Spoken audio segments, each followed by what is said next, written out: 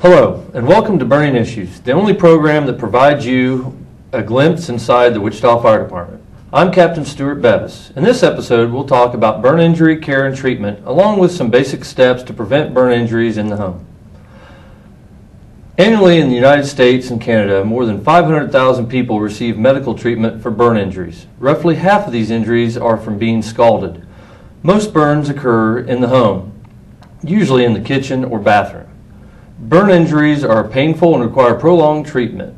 They may result in lifelong scarring and even death. But there's good news. There are some simple things you can do to protect yourself and your family, which we'll talk about today. I'd like to welcome Ronda, Lusk, and Gracia Tipton to the Burning Issues program. Thanks for coming, ladies. It's good to be here. Thank you. Rhonda has been an RN for 26 years. She is the Community Health Coordinator for Via Christi Outreach and is also the Coordinator for Safe Kids Wichita Area Coalition. Gracia has been a nurse in the Burn Center for 17 years, and she enjoys the challenge of caring for burns through all the different stages of healing. Welcome to the program, and I'm very excited for you guys to be here today. Thank you. Thank you. When we talk about burns, most people think about large fires and things of that nature. What are the most common causes of injury that you see in the burn unit? We see burns from house fires, which also can include an inhalation type injury.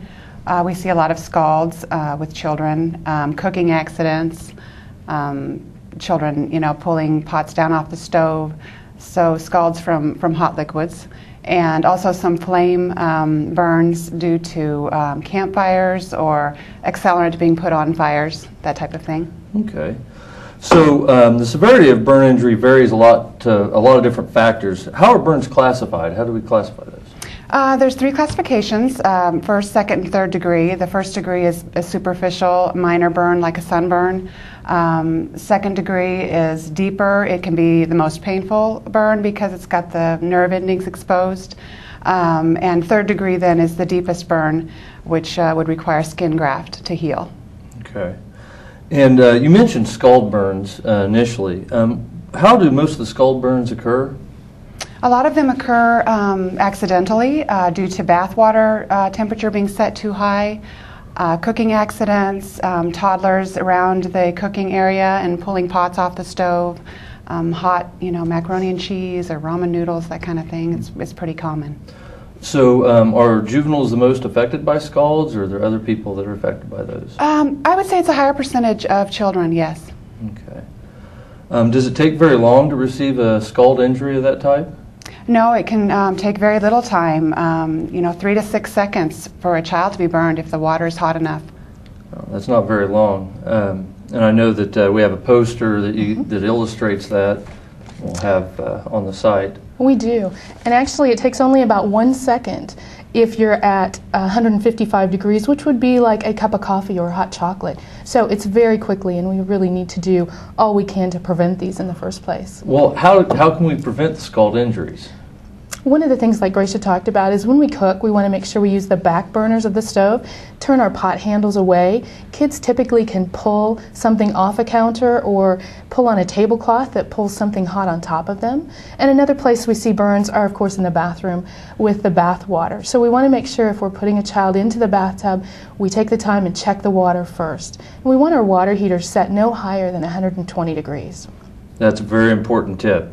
I know that people like to have hot baths, but that can lead to some very serious issues. Is there like a rule of thumb, where you can test the water if you don't have a temperature gauge or something? Sure, and we have things you can purchase like thermometers that you can use, but the bottom line is we want the adult to test the water with their arm first before they ever put the child in.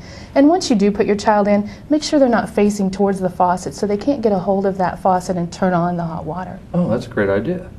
If somebody suffers a burn, what should they do? The first thing is to stop the burning process, so to remove the involved clothing and cool the area with cool water, no ice, do not apply ice, and then just cover it with a dry dressing or dry blanket. That's the most important thing, is to stop the burning process. Okay. So when should they seek medical aid? Should they just wait and see what happens, or at what point should they go to somebody professional like you? Well, if it's a a second degree burn, which the people might not know that, but if it's causing a lot of pain, they need to come into the burn center. If it involves the hands or feet or face, genitalia, definitely need to be seen by a burn center specialist. That's usually the criteria. And I know you mentioned this, that the second degree burns are very painful, but also they're by a lot of blistering is Right, one yes, of the symptoms of that. So people know if they're starting to see a lot of blistering, they probably ought to get looked Yeah, at. correct. Okay. What are some of the treatments that are used to help burn patients? In the burn center, we use a lot of Vaseline, believe it or not, for first and second degree burns because it acts as a clean covering and keeps the air and dirt out, helps with healing. We also use some antimicrobial soak solutions on some of the deeper burns. We're using a lot of silver products right now because that helps as an antimicrobial. But Vaseline really is really popular. Yeah. Well, I know that the time I've spent in the burn unit, it's very clear that there's some very specific professionals in there. So if somebody's injured, please seek the professional help so you can be dealt with in the proper way. And don't put any creams from your home Okay. on the burn prior to coming in. Great. Well, I'm going to shift gears a little bit, and we're going to talk some about maybe avoiding burns and about how to get out of the house if we ever have a fire. Sometimes we can have fire strike even if we're very careful and we plan ahead and have good fire-safe behavior. How can we prepare ourselves and our families in case fire strikes at our house? You just mentioned being prepared, and the best thing we can do is to plan and practice a home fire escape plan. And we need to do that, and we have some great tools that can help us do that, like a fire escape plan map. And we can draw out so that we know 2 exits out of each room in our house. And this needs to be a family affair. We need the whole family involved in that. And remember, we may only have as little as 3 minutes to get out of a house when it's on fire. So we need to teach our kids what to do in case of a fire, how to get out, and make sure that they have a meeting place that's outside the house, that once you're out, you never go back in. And we call 911 once we're out of the house, not while we're inside. Those are some great tips, and I know that those are things that the fire department have talked about for years and years, but it's still some things that we encounter. You mentioned a meeting place. Can you expand on that? Why is a meeting place so important? The meeting place is critical. That's one of the most critical parts of the home fire escape plan, because once you're out of the house, we need to make sure and know that everyone got out okay, so that when the fire department arrives, we know if somebody's trapped inside and where they might be. So the meeting place needs to be a mailbox, a tree, a neighbor's home, someplace outside of the home. Everyone goes and stays once they're out of the house. Yeah, that's a very, very good point. There's nothing worse than for a fire crew than showing up and believing that there's children in the house, and so they're going to work very, very hard to try to find that child, and then to find out maybe they're in the backyard on a swing set or something like that. It puts a lot of people at harm, so we don't want to. We want to avoid that. What do we need to tell our kids about calling 911? You know, we can start teaching our kids prevention from a very early age. Calling 911 is one of the best things we can teach them. And when we do that, we need to make sure they know that what an emergency is, like your house is on fire, and why we call 911, who responds to us. And then once we teach them the numbers to call, 911, we want to make sure they know what to do when they get somebody on the other end. And that includes giving your name, your address, so we need to teach them their address. Also teach them their mom and dad's names. And then we need to teach them to hold on to that phone call. We don't hang up until the operator tells us to. They may need more information, or they may give us first aid tips or things like that. Yeah, that is very important. I know that there are times that we kid with when we're doing education with the kids. We said, "Do we call 911 for a pizza?" No, or not to talk to firefighter Bob. You know, it's only when we have an emergency. Right. Is there some place where viewers can get more information about the fire escape plans? Absolutely. The Via Christi website, viachristi.org, or the Safe Kids website, or the Wichita Fire Department are all great places. They have the tools on there. You can print them off, and it has all the information you need to plan and practice your own fire escape plan.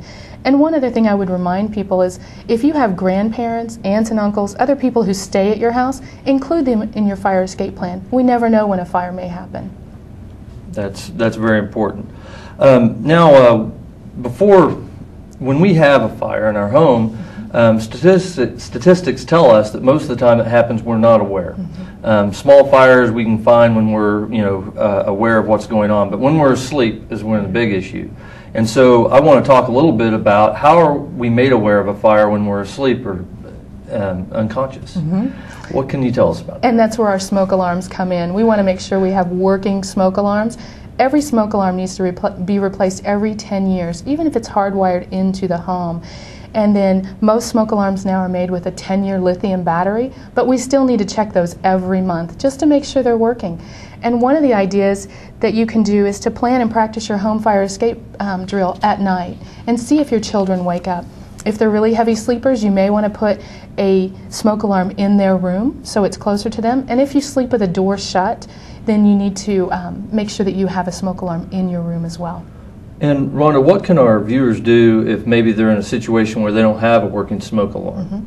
We just received a grant that we're working with the Wichita Fire Department to implement. It's called Project Get Alarmed, and we are working with Safe Kids Kansas and the Motorola Foundation to receive smoke detectors and carbon monoxide detectors.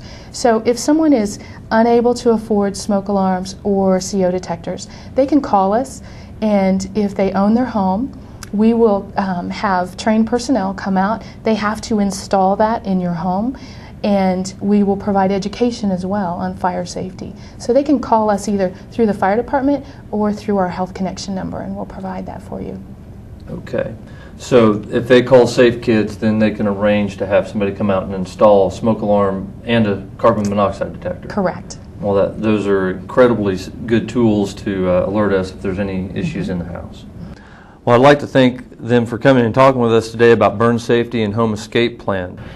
If you'd like to become more involved in the city of Wichita, or if you want to learn more about the Wichita Fire Department, you can go to wichita.gov, Fire Department link. Check us out on Facebook or call the Fire Department at 268-4441. That concludes this episode of Burning Issues. Our mission is to provide our community excellent, proactive fire and life safety services through prevention, education, and protection. Remember, Wichita firefighters are highly trained professionals who are your friends and neighbors. They are Wichita's bravest, and they are somewhere serving you every day.